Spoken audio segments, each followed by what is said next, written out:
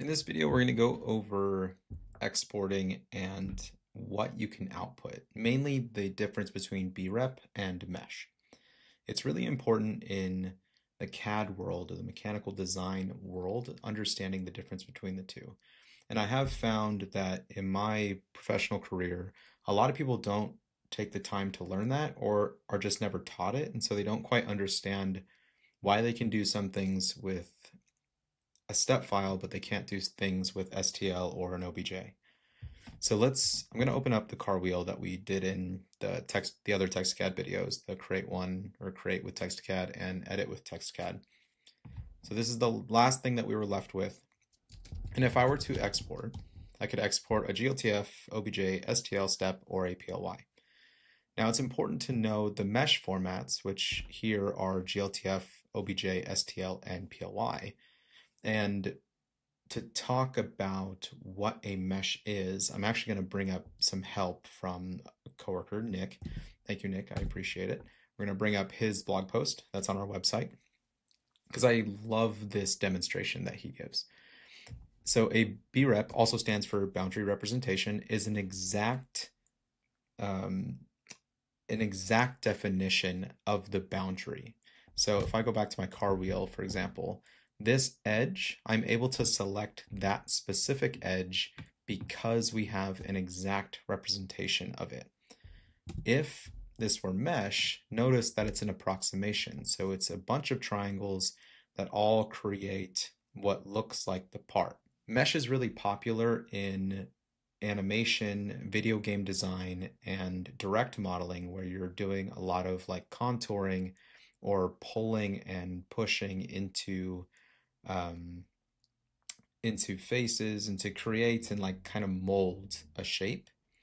Whereas BREP is really important for mechanical design where things have to be precise and things have to be exact, especially when you're going onto a drawing.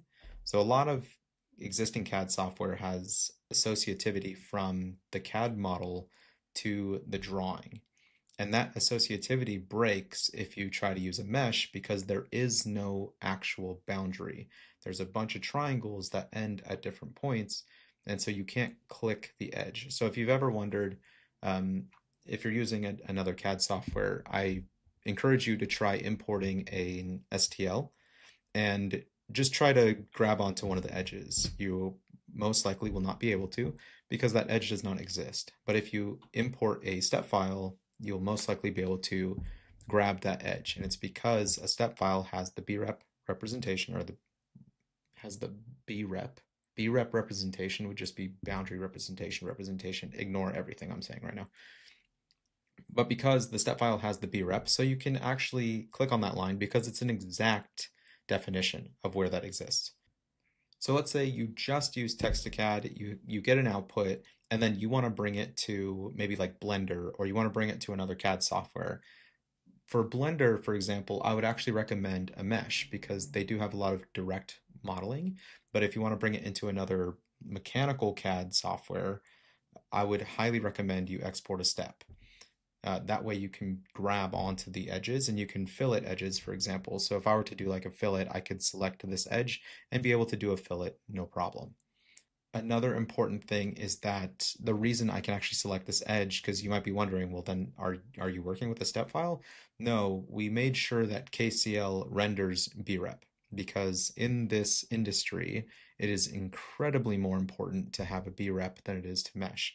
Not to say that mesh is useless, it definitely has its cases, but in most cases, a BREP is a lot more valuable. I hope you enjoyed this quick video on output BREP versus mesh, and I hope that makes you understand when you need a specific file type. Thanks for watching.